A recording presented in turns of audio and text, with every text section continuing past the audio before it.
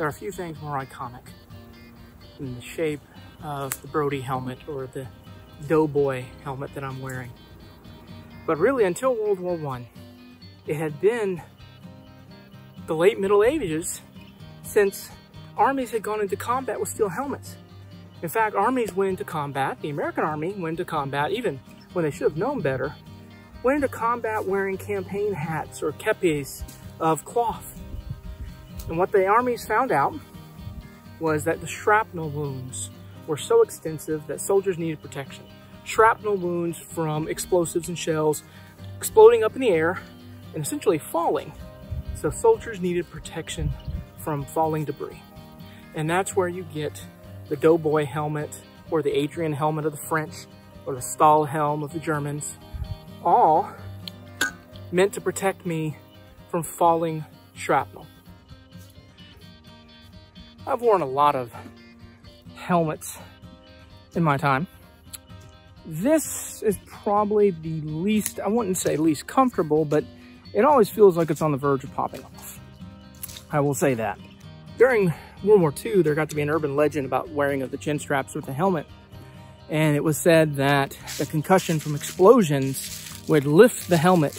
And if your chin strap was on, it would lift your head with it. That's, of course, you know, one, not good military practice, and two, probably urban legend. But the same legend and myth applies to the First World War as well. You rarely see folks wearing that chin strap, and indeed, I'm not wearing it right now. But I can, if I was going into battle, I would certainly have it on because I don't think this helmet would stay on my head longer than about 10 seconds if I was running without popping off. The Great War was also the first war where the armies all seemed to fully embrace this idea of camouflage in uniform. So no longer did you see the British marching out in red coats with gold facings. Everyone adopted some form of either khaki, like the Americans, like I'm wearing right now, or steel gray or field gray, like the Germans wore. In fact, the only ones who were slow to adopt a more camouflage color were the French. It was actually a bit of a point of political pride that they march out in their blue uniforms with red trousers. Not very camouflage on the battlefield. And it took the casualties of the first few months of World War I to really get people over the idea of pride in uniform and into, we need to protect our soldiers. So they tried to protect their pride, so the story goes, by coming up with something called a tri-weave fiber that had the red, white, and blue of the French flag weaved together, and weaved together, it made kind of a muckly-dung purple, which was close enough to like a field gray to kind of be acceptable.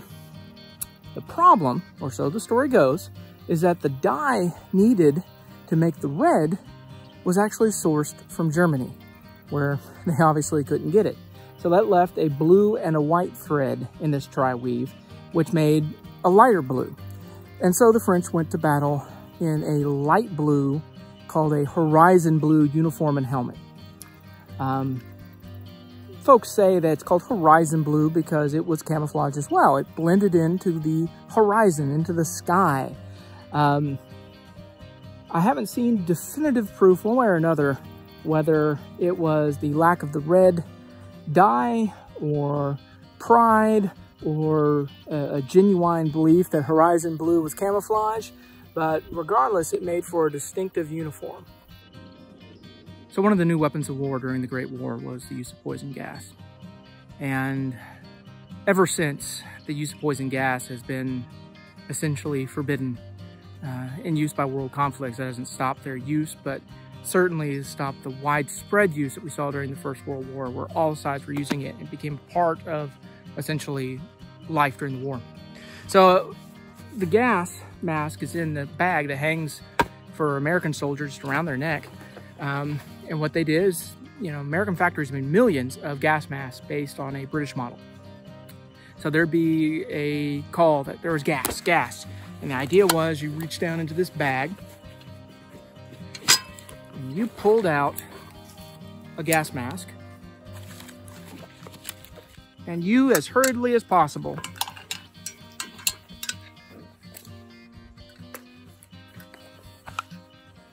You got this on your face. Fighting in this seems like it would be near impossible. The sense of claustrophobia is just intense. So wearing this for any amount of time, you know, it just obviously kind of gives you goosebumps. Of course, gas was prey to the winds, so the wind could blow your own gas back at you. It could pool up in the deep places on the battlefield, like shell holes or trenches. Now, unfortunately, those deep places on the battlefield are where essentially people are most safe other times. So you had to stay out of essentially your safe spots as long as the gas might linger. So this use of gas and gas masks just is a very unique feature of the Great War. Not something I've had to carry along with me on other history hikes. Soldiers in the Great War found a way to fill up a lot of their spare time in the trenches by essentially using what they had.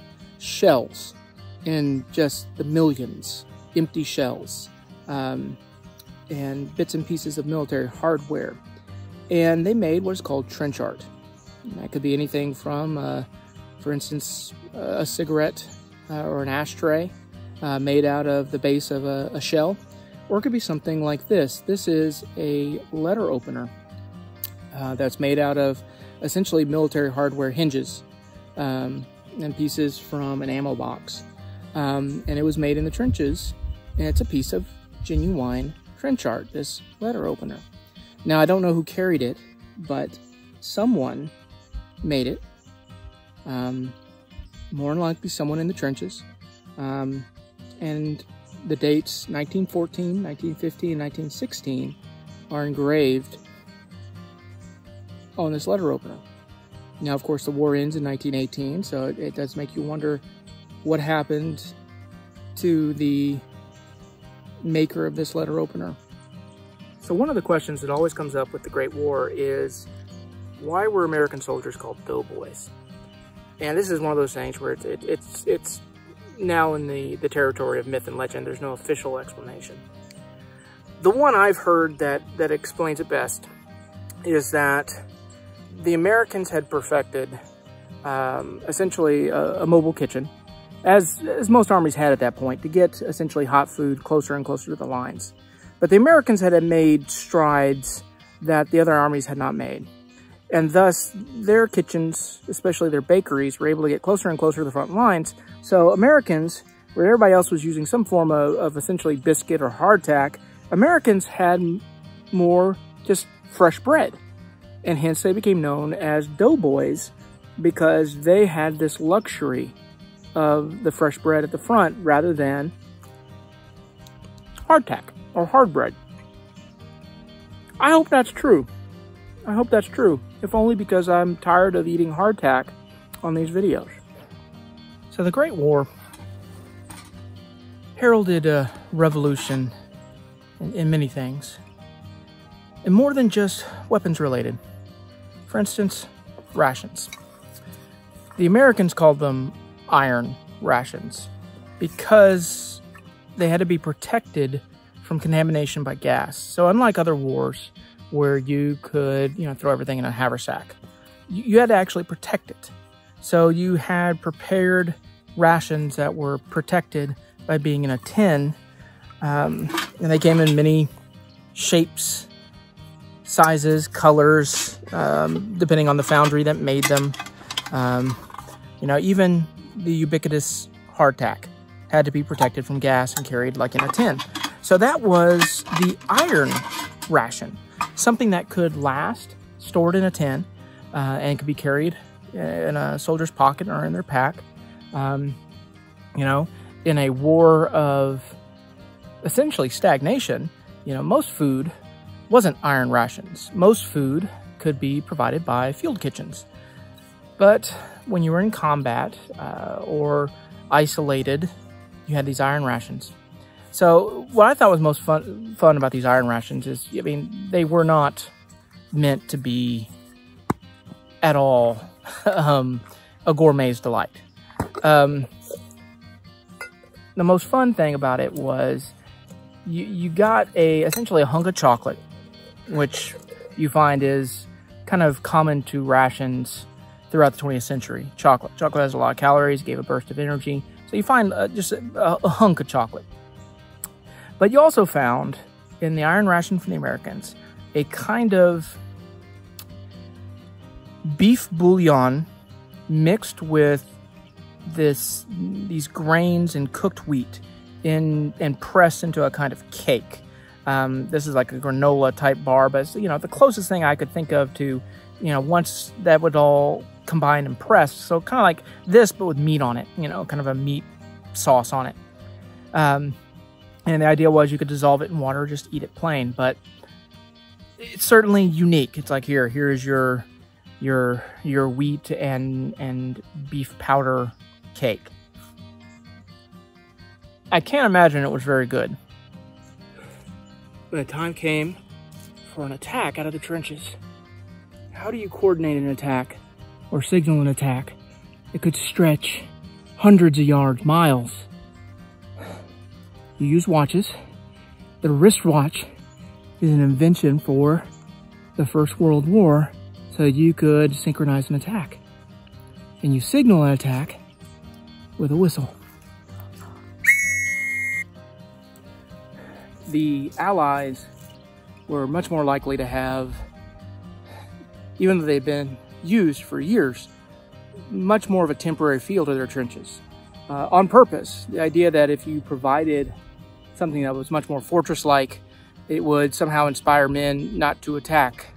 German trenches were triumphs of engineering and foresight. I saw a World War I historian once said that they thought of everything. Just concrete and dugouts and bunkers and electricity and just everything that they could possibly need. And the difference is probably the fact that the Germans were an attacking force that had moved into foreign territory and had decided to stay. Didn't want to be pushed away. Whereas the French and the British were trying to push. Their whole idea was they didn't want to hold anything. They wanted to push Germany back. And that accounted for a little bit of the difference. But I'm sure that for an American soldier in a trench, where your boots are filling up with mud or clay, as it really was in the Western Front, you kind of would have been okay with defense.